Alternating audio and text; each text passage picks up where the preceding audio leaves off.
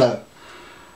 I'll be asked why I want to build a rainwater catchment system when there's already a water tap conveniently located right next to my allotments.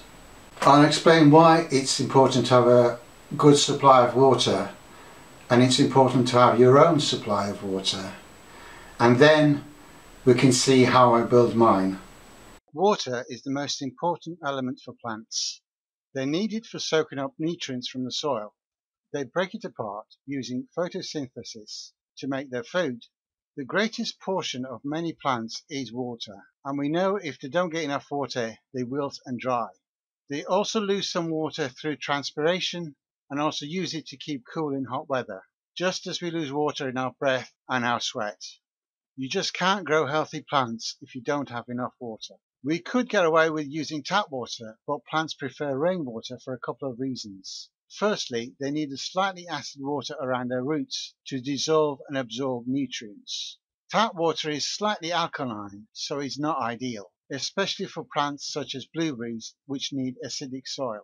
Tap water also contains chlorine, which is not great for the soil life that supports our plants. It's also the environmentally sensible thing to do, to store rainwater which is sustainable, rather than tap water which has had to be captured in valleys, processed and pumped back up along pipes to get to us. The pipes on this site are susceptible to damage and also frost damage in winter.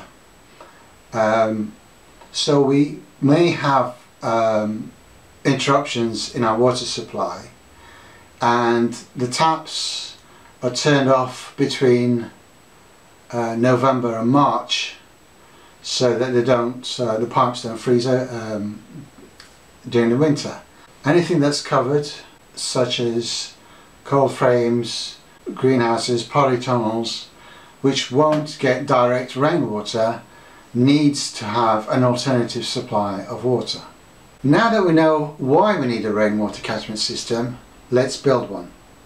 Setting up the rainwater catchment system is not complicated and should cost very little. All you need is a surface to catch the water, some guttering and pipes to divert this into a container. The shed already had some guttering when I got the plot. The original guttering had a few nicks and didn't collect all the water. The piece at the end is not connected to the rest, so is no use. The end cap will need to be moved to the other end. That gutter looks like it's going the wrong way. It should be leaning down. It's a bit wonky at this end, but it's actually, if I put a level on it, it actually is going the wrong way, so I need to sort that out first.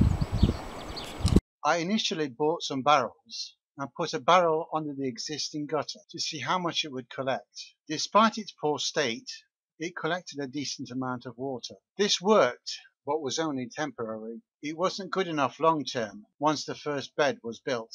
Well, the bed is done. I've leveled off the ground and put those stones around it. But before I make the bed and put the plants in, I've got to move that drain so that it goes from the other side, so it drains from the other side, so I can put the barrel sort of where the pallet and other junk is, on that side of the shed next to the door. Right, the way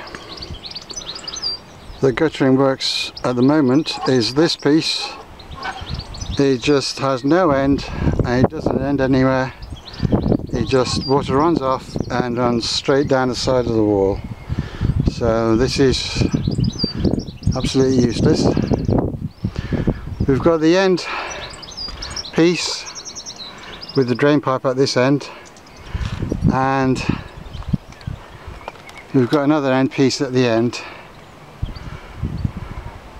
So what I'm going to do is take this off and disconnect this bit, turn the pipe around and put another piece in the middle, so we have one nice long piece that drains the roof. When I looked at this I said it wasn't level and it was pointing the wrong way.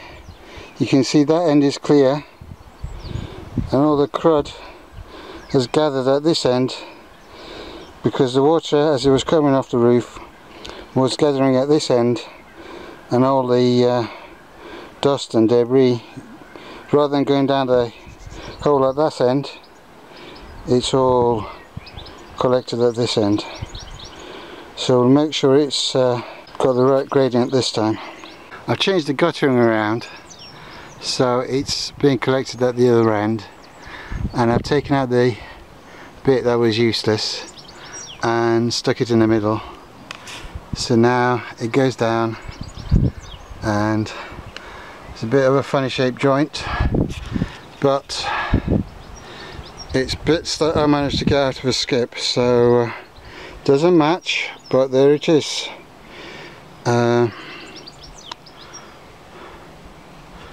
Perfectly working rainwater collection, and once I get more barrels and collect them up, we should have a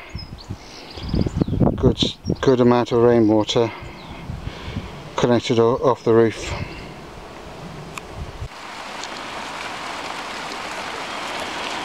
Well, I started working on the base for the rain barrel for the water collection system. As it was supposed to be a nice sunny day, I thought, well, I'll get that done. And the heavens have opened. But the good news is you can actually see it coming out, so I know the guttering is at the right level and it's all working.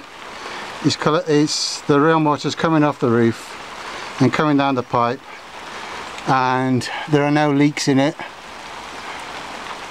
The base needs to be strong and level because the barrel of water is very heavy and will tip over if it's not level. I made sure the base was level before I let the barrel fill with water. This is how the final version looks once I made some adjustments. There is a gutter on the other side of the shed, so there is the option to gather more water if we need it. Tap water should be the backup of our system for times when we run out during the summer. We can fill the barrels with tap water and let them sit for a few days to get rid of some of the chlorine.